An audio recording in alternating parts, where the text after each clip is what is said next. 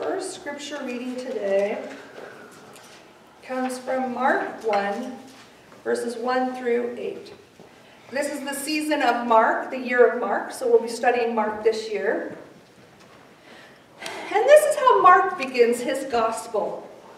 The beginning of the good news was about Jesus Christ, God's Son, happened just as it was written about the prophecy of Isaiah. So he's saying, if you want to know how this was going to happen, just read Isaiah, because that's exactly how it happened. Look, I am sending my messenger before you. He will prepare your way. A voice shouting in the wilderness, prepare the way of the Lord, make his path straight. John the Baptist was in the wilderness, calling for people to be baptized, to show that they were changing their hearts and lives and wanted God to forgive their sins. Everyone in Judea and all the people of Jerusalem went out to the Jordan River and were being baptized by John as they confessed their sins. John wore clothes made of camel's hair, with a leather belt around his waist, and he ate locusts and wild honey. He announced, "One stronger than I is coming after me. I'm not even worthy to bend over and loosen the strap of his sandals. I baptize you with water, but he will baptize you with the Holy Spirit." Our second scripture comes from 2 Peter 3:8 through 15a. Don't let it escape your notice, dear friends, that with the Lord a single day is like 1,000 years, and 1,000 years are like a single day. The Lord isn't slow to keep his promise, as some think of slowness, but he is patient toward you, not wanting anyone to perish, but all to change their hearts and lives. But the day of the Lord will come like a thief, and on that day the heavens will pass away with a dreadful noise, and the elements will be consumed by fire, and the earth and all the works done on it will be exposed. And since everything will be destroyed in this way, what sort of people ought you to be? You must live holy and godly lives, waiting for and hastening the coming day of God. Because of that day, the heavens will be destroyed by fire, and the elements will melt away in the flames. But according to this promise, we are waiting for a new heaven and a new earth, where righteousness is at home.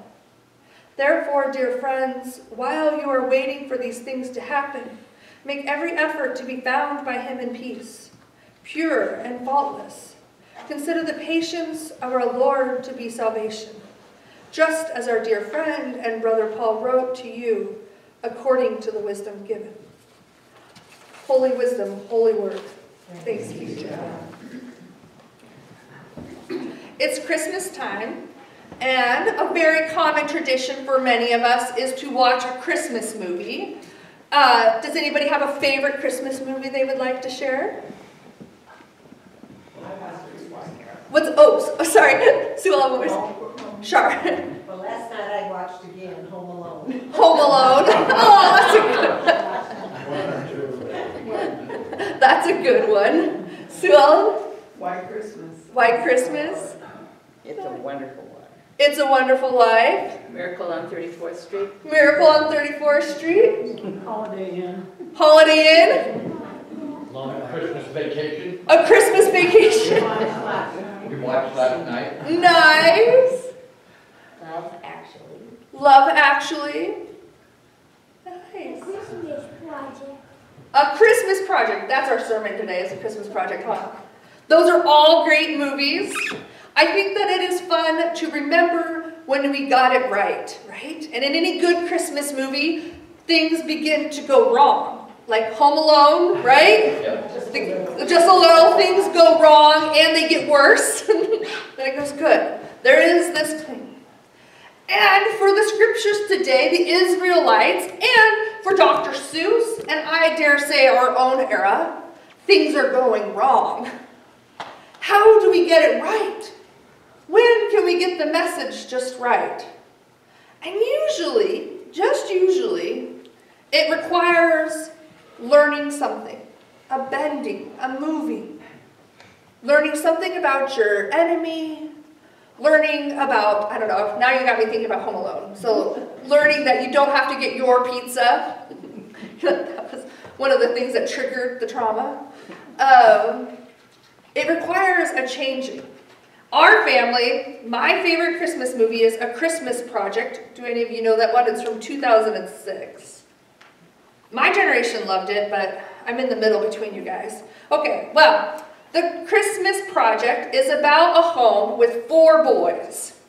And in the home, there's 4 boys and 1 pregnant mom, and she really wants a girl. So she's always wearing pink, and she's always drinking pink milk. She's really wanting a girl this round. But they have 4 boys, and they share a bedroom. And it's based off the stories of the authors. It was a play and everything. And these 4 brothers, the Barkley brothers, they have fun, they have a pirate ship, they have imagination, they have all the good things childhood should have. But they also have one thing that all children will probably experience, whether we like it or not. They have bullies, right? And the bullies are in the neighborhood. And it's a rough and tumble kind of bully group. There is some fist fighting at school. And there is some drama. And there's some stealing of things and some pranks being pulled. And let's just say the Barkley brothers and the bullies don't get along. The family, though, has a Christmas tradition. They call it elfing. And what they do is a few nights of the year, in the Christmas season, leading up to Christmas, they leave presents for somebody. And this year, wouldn't you know, their mother picks the bullies. They're going to have to give treats to the bullies. They're going to have to give presents to the bullies. And in their elfing tradition, they always have one kid drop it, ring the doorbell, and run, and then the other kids kind of hide and see their facial reactions of the present. And they were mad and like, Mom, are you kidding me? I still have a bloody nose, and you're going to make me leave your good cookies on their front porch step. And they do. And they notice that night that a little girl comes out and is grateful. And as the time goes on, the Barkleys think, well, maybe the youngest of their family's okay. I mean, the older ones who are fighting, there's no hope. But maybe the younger siblings are okay. Then another night, they bring a really decorated, fancy gingerbread house. And they notice the brother gets it. And the little girl goes, what's for dinner tonight? And he goes, well, you just got it, a gingerbread house. And at that point in time, things in their head begin clicking. And they realize there's never a parent home when they need one. And then the Barkleys, they do this kind of odd thing. They go to that same family that sets up a Christmas tree lot with the most raggedy trees they drug off their land to get some extra money. And the mom insists that they go to the tree farm there. And the tree doesn't look as great as they've always had. And of course, there's another scuffle that begins. And during this time, their sled goes missing that has just been painted blue. And of course, the bullies stole their new sled. It wasn't quick. It wasn't fast. It was a typical movie in the sense that they got from bad to worst. One particular prank in the movie is the bullies would steal cookies from the kids that they were planning to give their teacher or a gift. And they got tired of getting their cookies stolen. So he made cookies with toothpaste. And got the other bully in trouble. But the prank didn't leave him feeling happy inside. He felt quite sad. He was quite surprised that bullying the bully didn't feel the way he thought it would. I think that sentiment, that feeling he gets, is what every chaplain will talk about from any war. Whether you win the war or not, whether soldiers win the war or not, nobody really feels like a winner. They saw and went through things that were horrific. I know wonderful people that went off to wars, and they don't feel good about it. So the story goes on, and it's the last Christmas night. And they're still bullying. It's not getting any better. It's escalating. But it's Christmas Eve, And they've grown to appreciate the fondness of the older brother trying to take care of the younger brother. And they begin to recognize that the older brother fights and gets in these arguments because he's a child trying to protect his siblings. And he doesn't know any better. And they look around and they recognize their home is big with food and more cookies at home. And eventually they stop looking for the Christmas catalog. Because that's not what really matters. On Christmas Eve, they leave a present for each one of them, including a new sled. And then the movie ends, and you would think that there would be this, oh, great, they're playing together, and it's a happy ending, but no, they're going to go live with their grandma. But the main bully, the oldest of the boy, gives back the other sled to the friend and says, I don't need this piece of junk anymore. I have a new one. And it's a semi-truce. It's not a perfect truce. It's not like we'll be friends and hang out together. It's a, here you go, kind of truce. I appreciate this Christmas story because it doesn't have that Hallmark ending. It doesn't have that kumbaya with everybody holding hands and skipping off to, the bakery. It's an honest truth. It's a struggle. It's a learning about your enemy. It's doing something kind to your enemy. And the ending isn't perfect. It's a little messy. But both sides are trying. And I like this with my boys because throughout the Christmas Projects movie, I asked them, do you think those bullies' hearts would be changed if nobody did anything nice to them? No. They would keep going down that path of being a bully. Keep going down Christmas feeling less and less hopeful, seeing kids with presents and toys. The poor kids would have a less chance of changing their hearts. And the rich kids, or the kind of, middle-class kids, their hearts would still be self-centered, right? In many ways, both the bullies and the middle-class kids need each other. Their spirit yearns for one another. And the truth you come up to is a messy truth. And when I think about peace, whether it be in Ukraine, or peace in the Holy Lands, or peace around the world, or any of the tribes or continents, it's going to be messy. And it's going to be unnerving, right? You don't know if it's peace yet. I'm not sure that our culture today has any more skills of peace than we did 100 years ago, or 100 years before that, or 100 more. I do have hope in what Jesus taught us, is to be nice anyway. When John the Baptist was out in the desert, and he begins his call to his people to change their ways, the funny thing to think about is John the Baptist's father worked at the temple. He would have been one that would have been cradled up to leading the church. He would have been like a Methodist pastor whose family had been Methodist pastors, and here's the church and here is the pulpit. Go on, John, speak to the people. And he says, no, I'm going to the wilderness. So those who show up, we're not looking for a political gain or a concert even. Those who showed up in the desert had to struggle on their journey. They would probably be dirty. They would set aside all of the trauma and all of what has happened in the past few years underneath all the dictators. And they would come and say, what must I do to prepare the way? And what does John say to the tax collector? Do you remember what he says?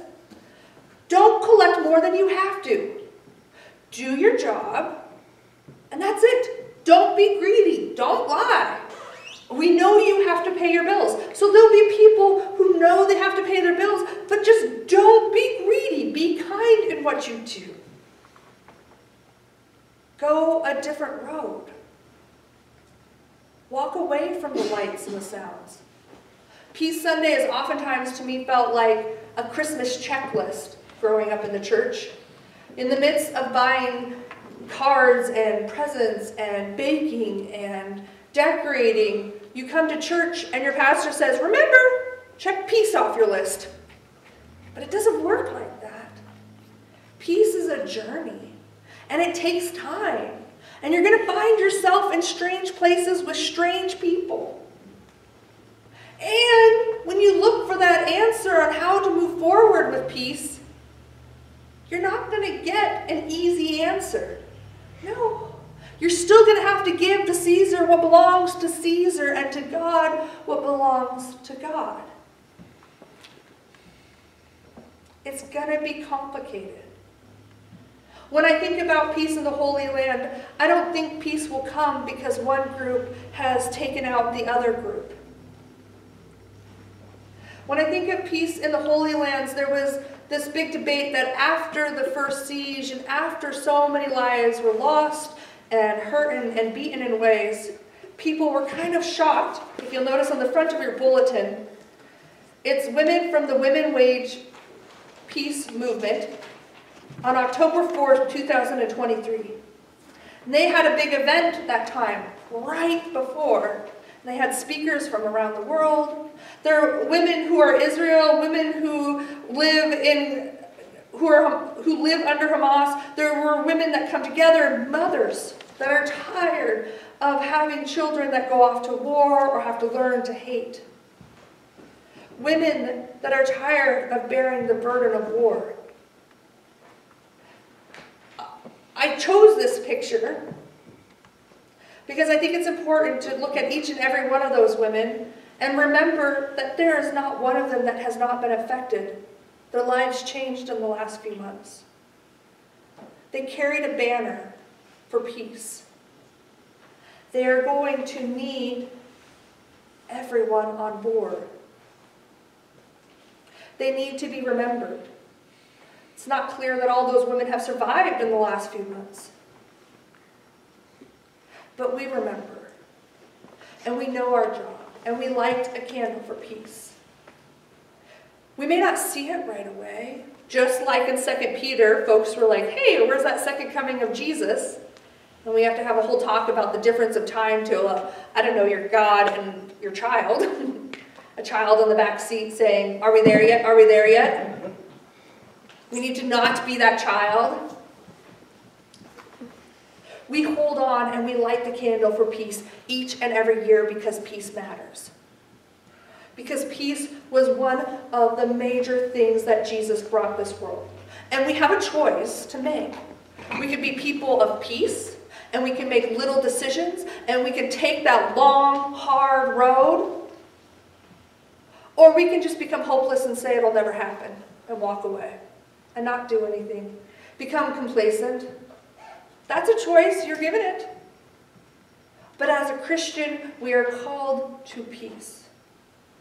And even if those that we stand side by side with as we march fall, are mourning their dead, we remember. But more than that, we believe it will happen. We believe that Jesus will make this happen and that it is still our responsibility to do what we can with what we have. There's no middle of the road. You are either for peace or you are against it. Complacency will not get us to where we need to be. And it can be hard waiting. It can be hard believing in a God that takes a couple hundred years to getting around. Isaiah 40, when we are referenced in Mark, says to go back to Isaiah and read the coming. And these are people that have lost their way. Their country is falling and they have nothing. And yet this prophecy was given. Comfort, comfort my people, says your God. Speak compassionately to Jerusalem and proclaim to her that her compulsory service has ended, that her penalty has been paid, and that she has received from the Lord's hand double for all her sins. A voice is crying out, clear the Lord's way in the desert and make a level highway in the wilderness for our God. Every valley will be raised up, and every mountain and hill will be flattened. Uneven ground will become level, and rough terrain a valley plain. The Lord's glory will appear, and all humanity will see it together. The Lord's mouth has commanded it, and a voice was crying out, "Call out." And another said, "What should I call out? All flesh is grass. All its loyalty is like the flowers of the field. The grass dries up and the flower withers. When the Lord's breath blows on it, surely the people are grass, and the grass dies up and the flower withers. But our God's word will exist forever. Go up on a high mountain, messenger Zion. Raise your voice and shout, messenger Jerusalem. Raise it and don't be afraid. Say to the cities of Judah, here is your God, here is your Lord God, coming with strength, with a triumphant arm, bringing his reward with him and his payment before him. Like a shepherd, God will tend the flock, and he will gather the lambs in his arms and lift them onto his lap, and he will gently guide the nursing ewes. It was a beautiful piece written a long time ago. They waited a long time for Jesus. I think Jesus is waiting a very long time for us to get the peace right. The difference between a Christian talking about peace and somebody else of not that sort of foundation is that we know peace is coming. We have faith that peace is coming. And because we know that through our faith, that peace is coming, we will work for that peace. We will not become despondent. We will not forget the women on the cover of our bulletin. And we will not fall to war. We will pick it up and we will continue the work that Jesus started many years ago, that was prophesied in Isaiah many years before that.